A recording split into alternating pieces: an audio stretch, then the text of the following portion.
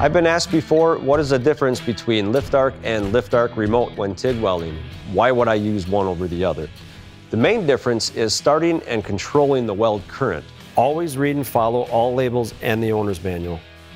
So as you can see right now, I have the machine set for 125 amps.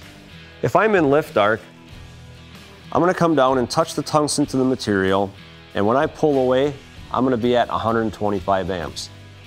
With lift arc remote and using the foot pedal, I'm going to touch the parent material and the arc does not initiate until I step on the pedal.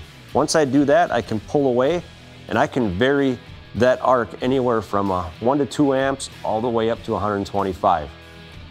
Now, as far as using either one of those, for me, I use lift arc if I may be working on a race car or doing the roll cage or in tight quarters somewhere where I really just can't operate a foot control. Foot control I use when I do have the room and when I really want a little more control over the weld puddle if I need to cool it down a little bit as I'm going along.